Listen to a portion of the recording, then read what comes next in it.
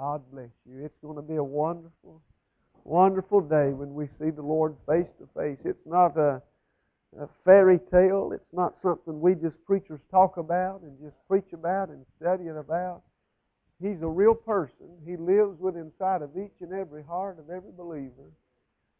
And I don't know about you, but I'm excited about the day when I'm going to see Him face to face, eyeball to eyeball, and I'm going to bow at His feet for at least 1,000,000 years. And then I'm going to get up and look at Him for about 2,000,000 years. And then I'm going to get back down at His feet again for about 3,000,000 years and worship Him while the ages roll. And I appreciate knowing my Savior and loving Him tonight. Psalms 127, Psalms 127. The Lord put these verses on my heart earlier today. And it seemed like that all day long I've been studying on these verses. About a year ago, maybe 2 years ago, at the church on Wednesday night Bible study, I was teaching on the book of Psalms, and just want to forewarn you, the Psalms these books or these Psalms are my favorite Bible to me. I love the book of Psalms, and I found a lot of nourishment, a lot of strength, a lot of help in the Psalms.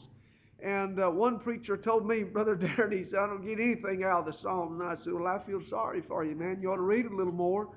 And the book of Psalms has been a great help to me in my life and in my ministry. And I'd like to leave just 5 verses with you here tonight. And with your prayers, I'd like to preach the whole chapter of Psalms 127. And I know this is maybe rather unusual for a revival message, but God placed it on my heart, and I believe there's a reason for it, and I want to do my part here this week. So, verse number 1 reads like this: Except the Lord build the house, they labor in vain that build it. Except the Lord keep the city, the watchman waketh but in vain. It is vain for you to rise up early, to sit up late, to eat the bread of sorrows. For so He giveth His beloved sleep. Lo, children are an heritage of the Lord, and the fruit of the womb is His reward. As arrows are in the hand of a mighty man, so are children of the youth. Happy is the man that hath his quiver full of them. They shall not be ashamed, but they shall speak with the enemies in the gate. I want to read one more verse out of the book of Acts, and we'll take our thought from Acts chapter 16, very familiar scripture. And I'd like to look in verse 33. And he took them the same hour of the night, and washed their stripes, and was baptized, he and all his straightway. And I want to preach tonight on the subject. Verse 33 says, he and all his. And I'd like to use those few words as the title of the message. He and all his. He and all his. Certainly this scripture that we have read here that the writer is writing to us about is a family psalm. The psalmist, some believe this psalm was written by David. I've read 2 or 3 different ideas, and if you've got a Scofield Bible, the Scofield believes Solomon wrote Psalms 127 and 128. Some believe David. But nevertheless, whoever the author is of Psalms 127 and 128 knew something about home and knew something about family, and also knew a little bit about government and about a city. And I believe David was a great man. There's no doubt about that. Solomon was a great man.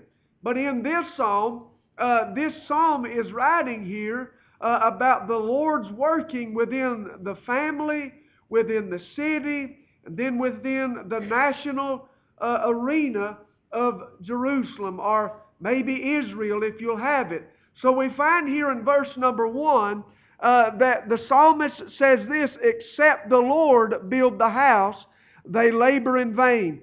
And all of you know that my trade is I'm a builder and a farmer by trade. And I went and got my little bit of education, designing houses, and it all plays hand in hand with what God has given me. They told me years ago, someone told me this, Brother Darren. They said, if you're born into the Fuller family, you're born with a saw in one hand, a hammer in the other, and for some of us, you're born with a Bible as well. And we're full of builders and full of preachers. But I want to say that, saying the outstart of this message tonight, that building is something that we all take part in our life. The church ought to grow. It ought to be better than what it was a few years ago, what it was days gone by. The God's house ought to be growing, and God's people ought to be building every day that we live.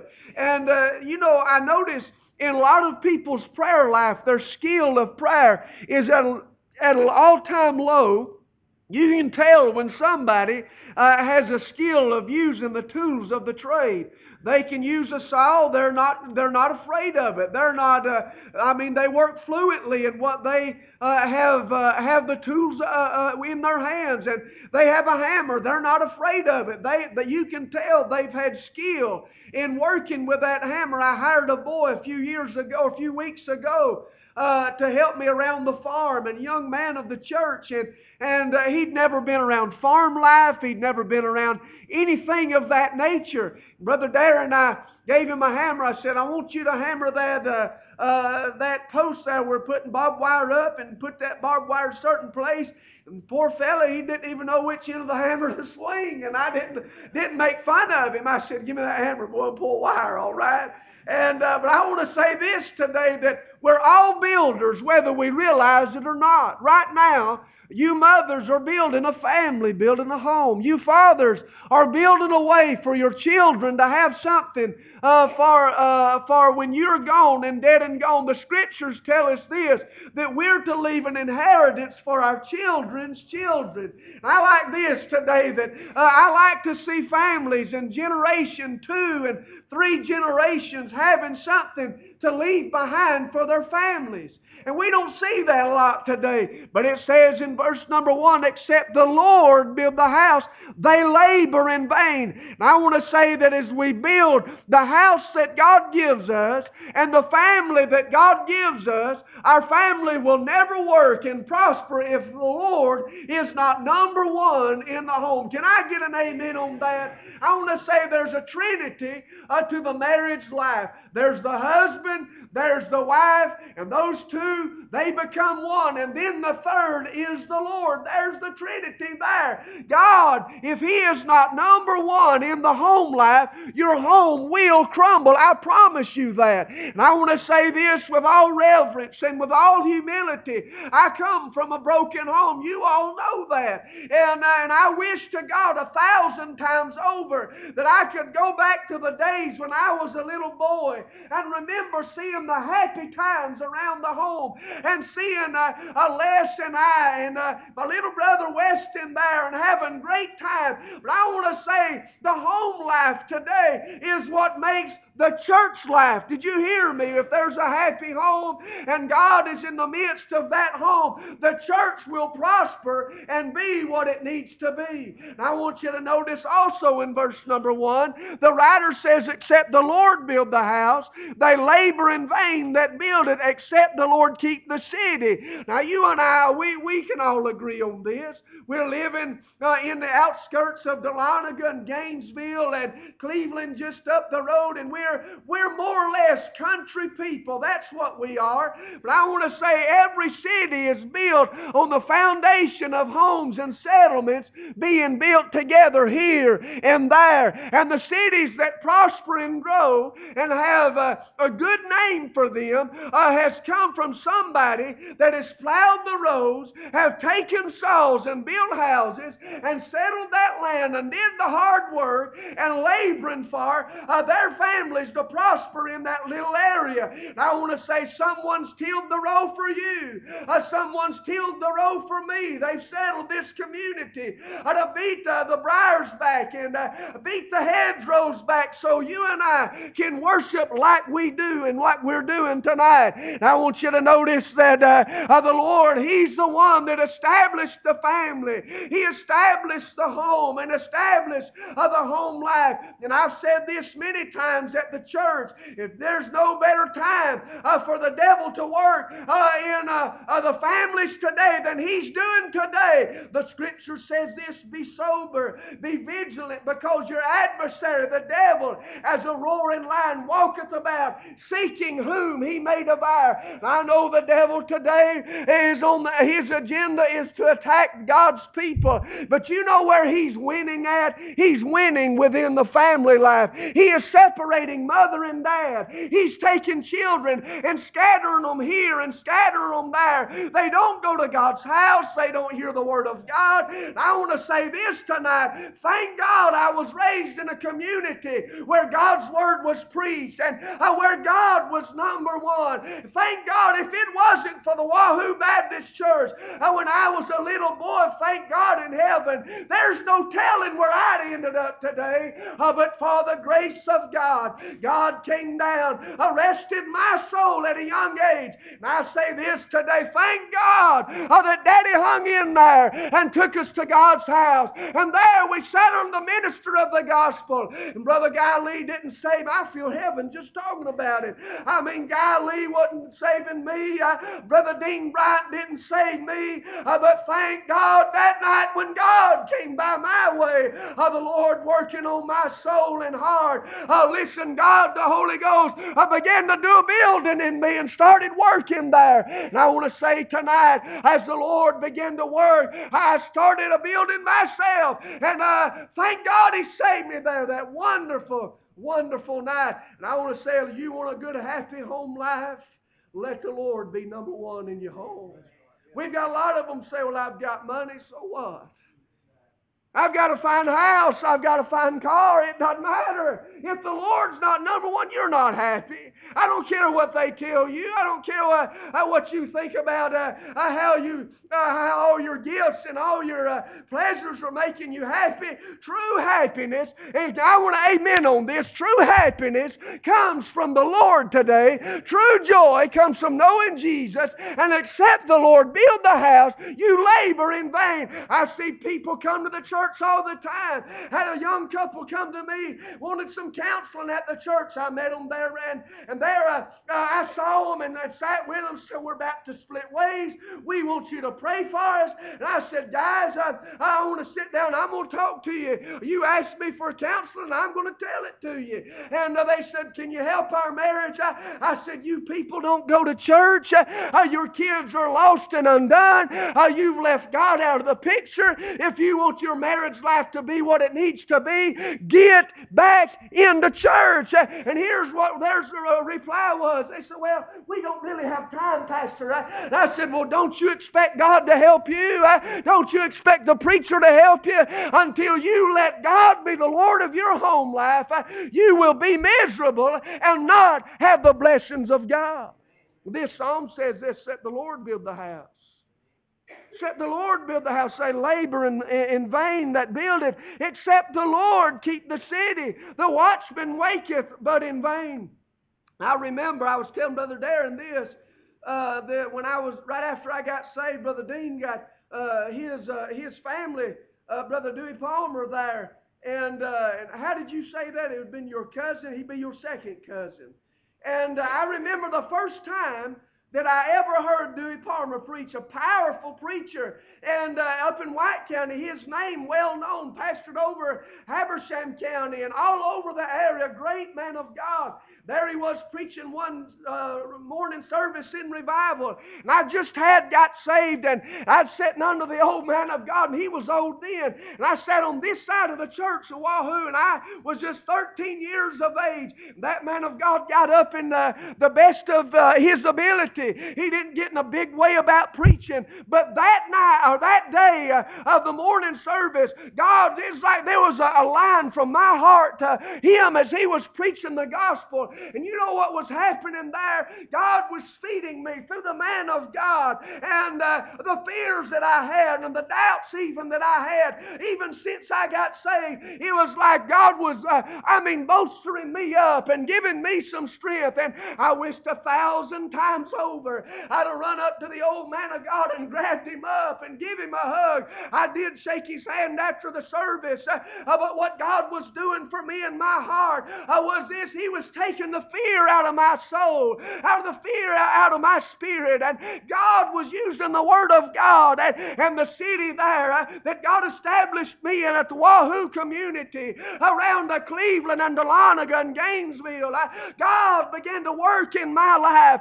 You have what you have today because God has worked in this community, in your lives, and in your families today.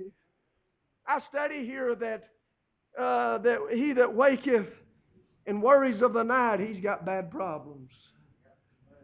You can't sleep, you can't rest, you're troubled, you're anxious, wringing your hands, you never can get any ease. I know a remedy for that. It's called the Lord.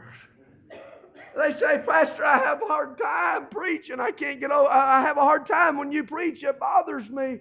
Well, get your heart right. It's simple. Someone said, Brother Stephen Giles told me this the other day. His pa told me this. Somebody came to him and said, I just don't like the hard preaching. His reply was this: you'll learn to like it if you get your heart right. Notice he says, it is vain for you to rise up early, to sit up late, to eat the bread of sorrows, for so he giveth his beloved sleep. Now, I don't know about you, but since the day I got saved, I've been sleeping pretty good. He took the fear of death away. I remember, listen to me, children, when I was a little boy, lost and under conviction, and I'd lay abed of the night and hear those katydids under conviction. It's like God was using them, preaching to me, saying, you better get saved, you're going to go to hell. And I remember laying there the night just begging God for some kind of relief. And I sat in a service just like we're at tonight. And here God was dealing with my heart. I was lost as a duck. And listen, God was convicting me. And my reply to God every time was this: I'll wait till I get home and get in bed, and then I'll call out on Him. And I don't know how many times I got down beside my bed and begged God to save me. But I couldn't get any relief from that when God was dealing with me that night. And I surrendered my all to Him as a 12-year-old boy. I didn't do it on my terms. I didn't do it the way I thought it ought to have been done. But thank God, when I got in the altar and God was drawing me, then the work was done. I went home that night, Brother Darren, and I laid my head on the pillow, and I said, Mr. Devil, I've given my heart and life to Jesus tonight. He's the Lord of my life. If I die tonight, it's going to be okay. I'll wake up in the portals of heaven and thank God evermore. I've been sleeping good ever since. And listen to me, it's vain for folk to lay awake and toss and turn at night when God is number one in your life. He's leading in your family, leading in your soul. Then God intends for His children to sleep well, not to worry about things happening, going on around them. The world could be crumbling. You could lose everything you have. But if God is leading you, friend, you'll rest good every night. Amen. Now, there may be a few times you're sick, but I want to say this, that you'll rest and you'll not worry about the hour of death.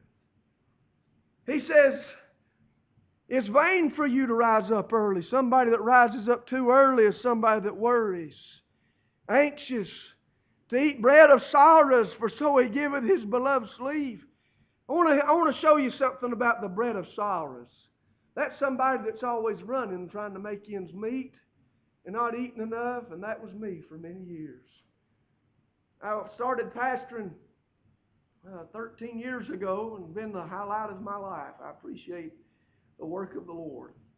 When I first started preaching, the week after I preached my first message, I lost 10 pounds. And then before the church called me, I lost 10 more pounds. I lost 20 pounds, went from 150 pounds to 130 pounds. And for 13 years, I have fluctuated from 130 to 140 for 13 long years. And someone said, man, you need to eat. Son, I can out-eat anybody here now. There ain't nobody here that can't out-eat me. I promise you that. If you want to go after service and go get something to eat, we'll line up and we'll see who wins. But I want to say this tonight, that eating is part of life.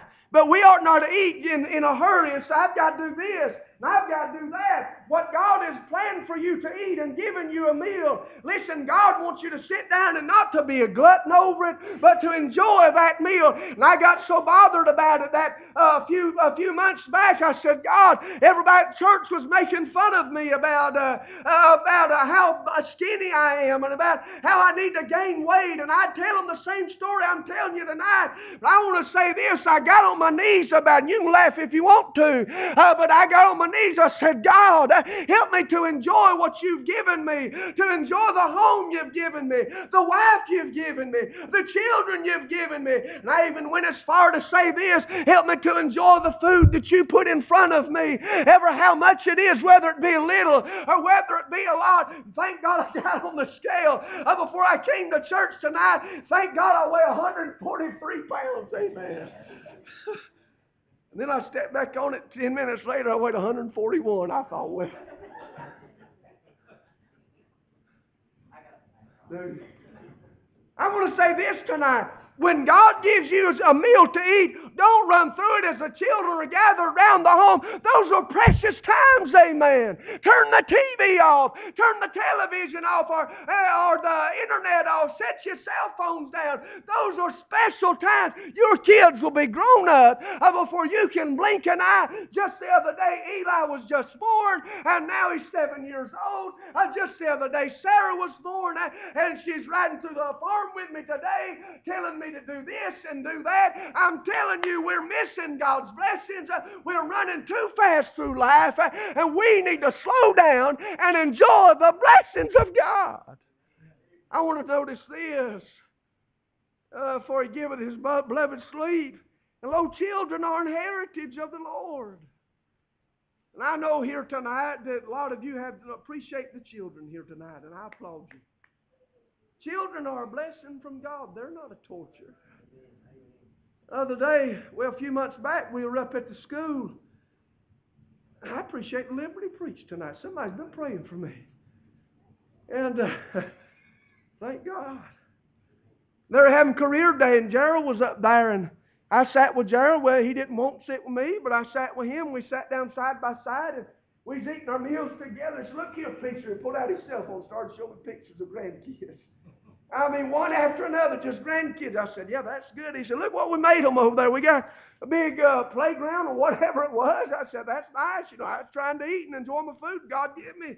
And he was showing me all of his grandkids. But he had it right. And I had to go away thinking about that man loves his kids, loves his family. And lo, the children are a heritage of the Lord. In other words, when God gives you a child, it's yours to raise. It's yours to love. It's yours to nurture. Don't you set him in a corner somewhere or her in a corner. Tell the television to babysit her or him when they're little. You spend time with them. Show them what it is to love God or to love God's Word. I'm telling you, we're losing our children because we're letting somebody else raise them. I want to say when God is number one in the home, the children will take note of it, and you'll even be blessed by your children. Amen. You know our churches are falling off. We're like the children of Israel was when they left Egypt looking for Canaan. Mom and Dad had been through the good times. They crossed the Red Sea. They saw the blessings of God. They saw it all. They were witness to it, and they started having children there. They began to murmur and backbite and said, Daddy, Mama, where's God going in our life? And they struggled around there for 40 years, and their children want to go back to Egypt, want to go back to the old life. But I want to say this today, when God is acting on behalf of Mama's life and in Daddy's life, and He's doing miracles in their life, they'll see that and they'll say, I want the same God they've got. I want the same miracle worker they've got. I want to say when we lose God in the home, you might as well shut the doors of the church, might as well quit coming. But when God is number one in the home life, and God is number one in Daddy, number one in Mama, and they're loving one another like they ought to, God will be number one in the home. Then we can have great churches. Can I give an amen? Children are heritage. of the Lord, and the fruit of the womb is His reward. And I want to say this. I know what it is. And my wife knows what it is to go through infertility. We tried for so many years to have kids. You talk about being broken. I mean broken. People coming up to me and said, Les, having kids left and right, why can't you have them? And I was ready to knock their head off. I was ready, not on my behalf, but on my wife's behalf. And every Sunday they'd have Mother's Day at the church. Is all my wife could do to muster up enough strength to come to the house of God. Wanting babies and wanting kids, I mean worse than anything, we'd give our left arm for them. We'd sell everything we had for them. And I'll tell you what God did. We were trying to have kids, and we lived over in Cleveland at that time, and we wanted them. It's not that we didn't want kids. Everybody said, you need to hurry up. And we wanted them. And my wife had major surgeries when she was a teenager. And I mean, scar tissue everywhere. We couldn't have, there's no way. And we had a house over in Cleveland. Brother Dan, we was trying our best to sell that booger and get out of that and move back closer to the church where we are now. We tried for 4 years to sell that place. And God was setting up something in our life we didn't understand. I was down at my prayer grounds praying that one evening. Jeannie was broken and I was broken, and she was praying upstairs and I was downstairs praying. And I cried out to God, and all of a sudden God stopped the tears and said, there's a little boy that needs a home somewhere. And I didn't know where he was, didn't know who he was, didn't know anything about it, thank God. But God stopped me in my praying, and in my spirit He said, there's a little boy that's going to need a home, and just get ready is all I got. And I got up from my prayer grounds and walked up to Jenny, and she was crying. I said, there's a little boy coming to our home. You mark my words. We never could sell our house. We put it on the market by ourselves. In 1 week we sold it, and to the penny what we needed to adopt Eli. Listen, it came in 1 week's time. Eli sitting in the palm of our hands through adoption, thank God. And God paid every bit of it after we paid the mortgage off, paid all of our debts, and it paid all of His adoption, every bit of it. And I want to say this, that child today has been one of the precious joys of my life. Someone said, would you fight for him? No, I'd die for that little booger. I love him to death. Our children today are a blessing from God. If you've got a family and they love Jesus today, you ought to raise your hands to holy heaven. You ought to be hanging off the ceiling tonight and saying, look at the blessings of my life. Look how God's blessed me. I'm telling you today, Mount Olive Baptist Church, you're a blessed place. Look around. I'm preaching like an old man. I want to say, children are a heritage. They're the fruit of the womb. And then we go for ever how many years it was, and doctor's amazed, and my wife walked in and said, you're a daddy. Little boys are way easier to raise. I'm telling you guys. Little boys are easier to raise than little girls. They come out crying and they ain't stopped crying yet. And she gets it, and it's right then.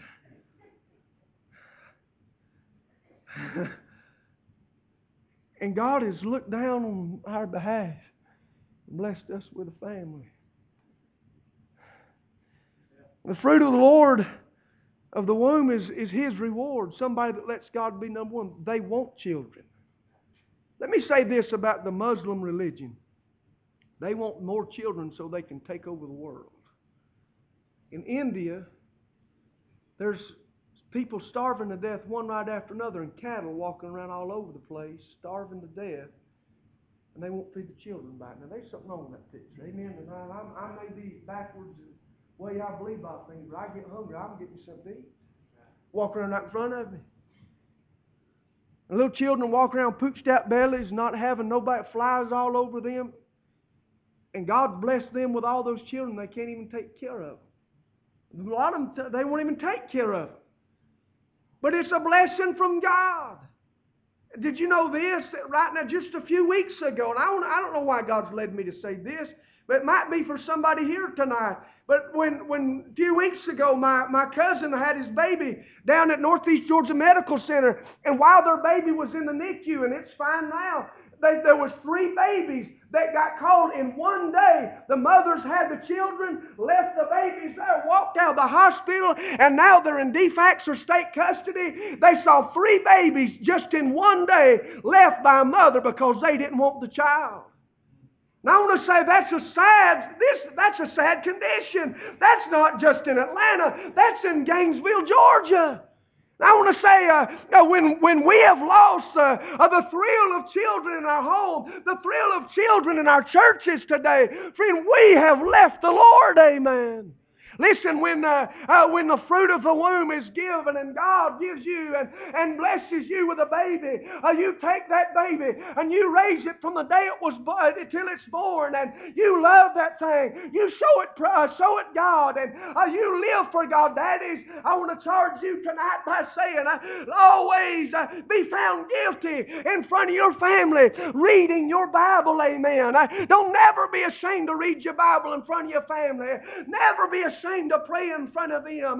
Never neglect the family altar because that's what a family unit is, one. And without God leading in that home life and without God leading in that family, you will crumble, you will fall, and your city of refuge will go away. But thank God for a family altar. And there's been a few times me and Jenny didn't know what to do. We went and worked and worked and worked, and it seemed like nothing would fall into place. And then little Eli'd see us crying with tears, and we'd get down to the altar, me and Jenny together, and gather Eli and Sarah around us, and listen, God heard our prayers. And Eli'd say, Daddy, God's heard your prayer. And He's answered, look what we've got now. We neglect that. We neglect everything. I want you to notice that He considers children as arrows in the hand of a mighty man. I'm going to hurry. Now, an arrow today, it takes skill to make an arrow. You got to twist that thing around and around. You got to work it. I believe America's raising a bunch of naughty children. Just a bunch of pine knots. Ain't no parents raising them, training them right. Come on now. Bringing in pistols and guns into school because they ain't got no decency about them. And children with no respect. You know what gets respect around the house of God? You can like it or lump it, whatever you want to do. But a good old hickory tea goes a long way. Did you hear me today? Amen tonight. I didn't just get a whipping with a hickory tea. I got spanking with belts going up. I think I turned out pretty good. But I look back at Les, and I think he could have done a little better. And I look at Weston, and Weston, he never got the first spanking. But I want to say they let him know that at an early age, he's so tender-hearted. All Daddy had to do is say, son, don't do that. And he'd break down crying like that. But I want to say the reason our nation is getting in the shape that it is because mothers and dads have not trained up and sharpened some arrows in their family. They've not spent some time going around and around that arrow and showing it and disciplining it, showing it right from wrong, showing them that the Word of God is right, and showing them that the love of God is what they need, and showing them that Calvary was a real place, and that Jesus is a real person. I want to say to Mount Olive Church today, don't give up on the young people. Love them. Show them the love of God. Work in their lives. Show them how God's worked miracles in your souls today, and how God is doing a work in your place, a business, how God's working in every whit of your life.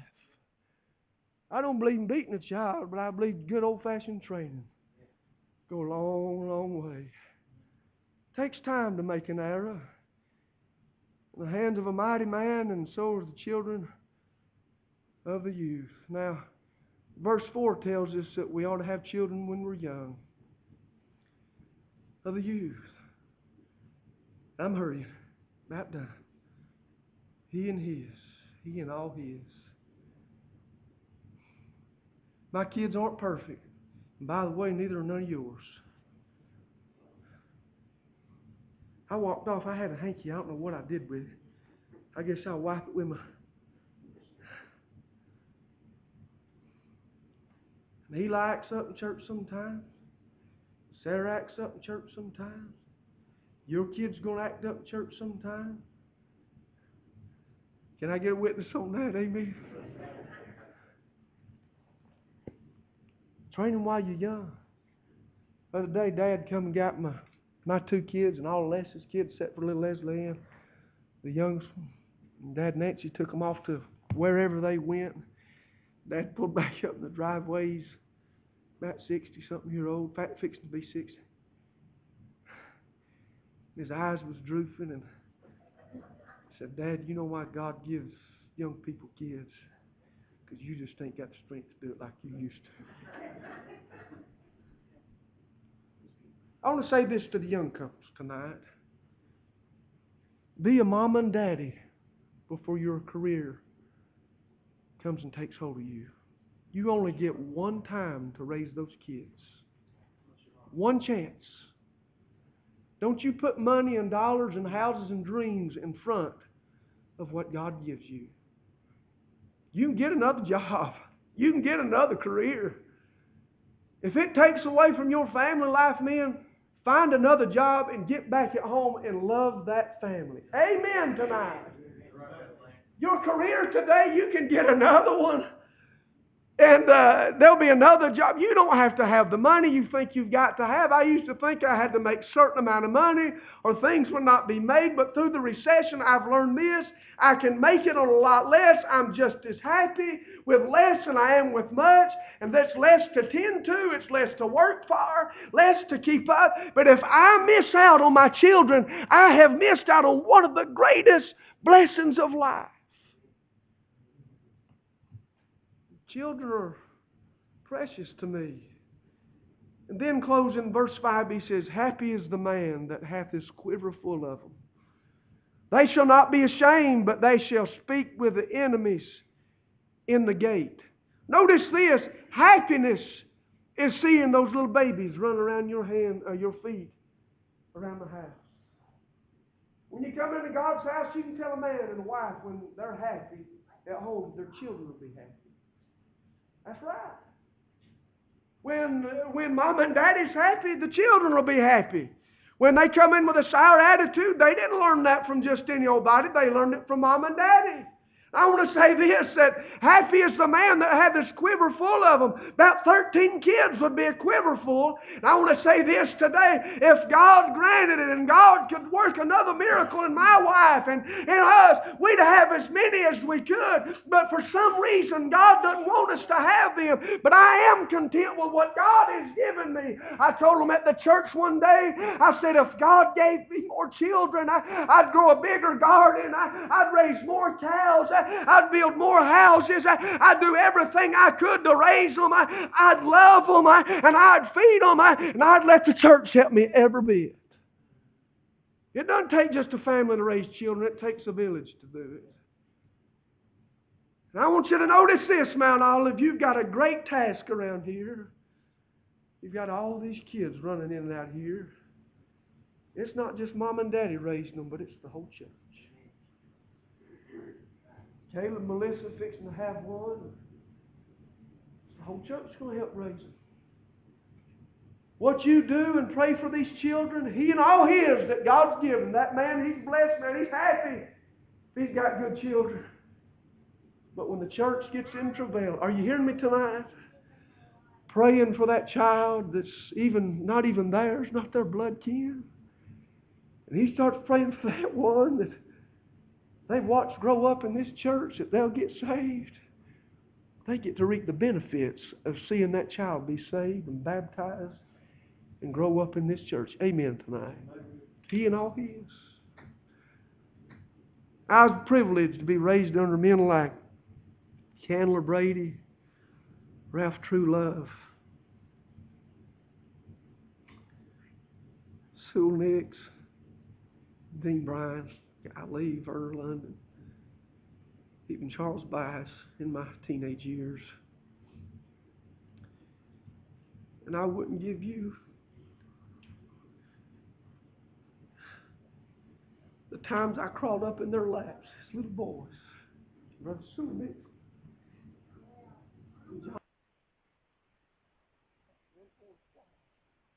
whisper in my ear.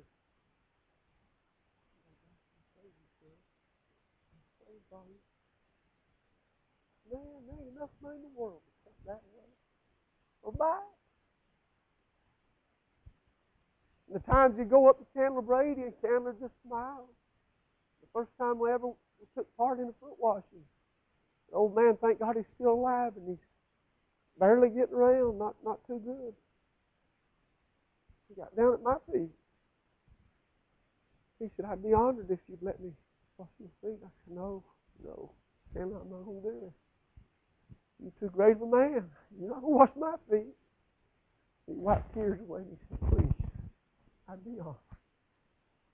And I wept like a baby as that dear man washed my feet. The times Dean and Guy still helping me, and Verner still help me. I was raised around them in a church atmosphere and a family atmosphere. And they've raised me, and they've got a quiver full of spiritual children. Paul said Timothy was his spiritual son. Titus was one of them.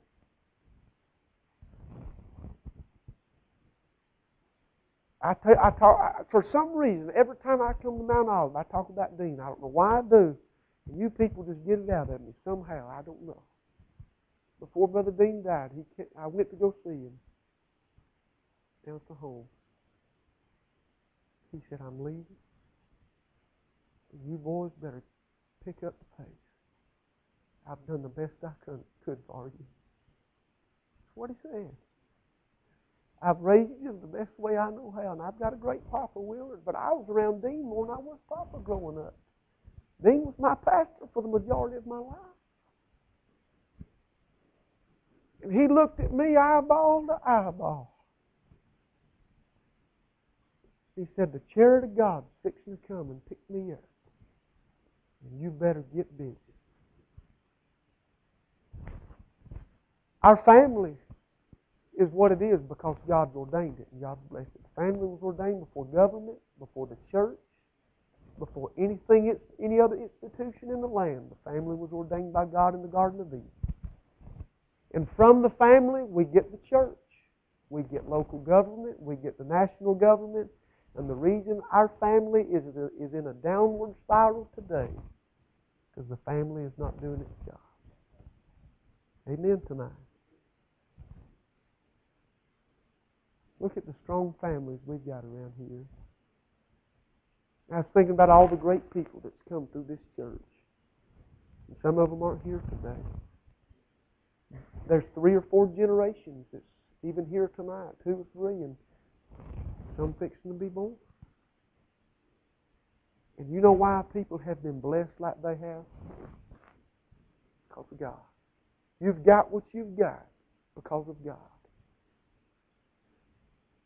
And I want to close right here by saying this. If you neglect your family, you're shaking your fist in the face of God and saying, I can do it on my own. Don't you be a statistic or a tragedy in life and say, I'm going to walk away when times get hard for my family. Don't you dare do that. You're going to miss out on some of the biggest blessings of your life. I have a family tonight because God has given me a family. You've got a family because God's given you a family. This family has helped me and my wife as a family. Y'all don't know that. That's all I'm going to say about it. But this family has helped me to have a family. And I've got a family because God gave them to me. My most prized possession isn't those stinking cattle on the side of the hill over there. It's not my little bit of real estate that God's given me, but my greatest treasure, those 2 kids running around under my feet. And thank God, that treasure is something that I don't have to leave behind. He and all His. It's a treasure I can take home with me and go to heaven with me one day. Why, Owen, you're a blessed man. Look how blessed you are. The family he's got. And they still being born. Why, you don't realize. Look at the family God's given you and these kids. There's no doubt them's your kids. They look just like you.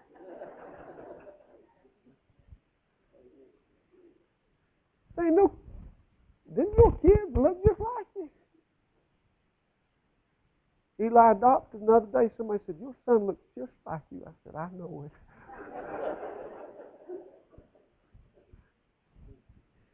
In way of invitation, I'm done. I want everybody that can that has been blessed with a family. Are you hearing me? If you hear me tonight, say amen. To come to the altar tonight and pray a wall of prayer.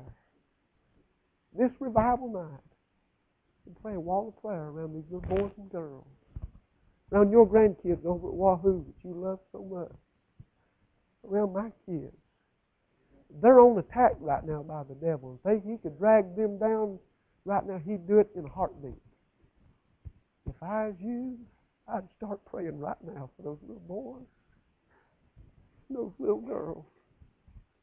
And I'd love them. And I'd be a church family. And then when they come to the age of accountability, it could be this week, that you get to see them burst into the family of God. As we stand all over the house, I want us to get a song. I don't even know who's going to come play the piano. Brother Darren's going to come out here. And I want Darren to come stand right here side by side with me as the pastor of this good church. And you've got a spiritual leader around here tonight that loves the Lord. He's not just any man. He's God's man. And He's watching these kids. He's preaching to them. And He's a spiritual leader around this place. And I tell you, if there's ever a time when your preacher needs praying for, man, it's today. He needs the prayers of the people. Play softly when you get it now, Jeff.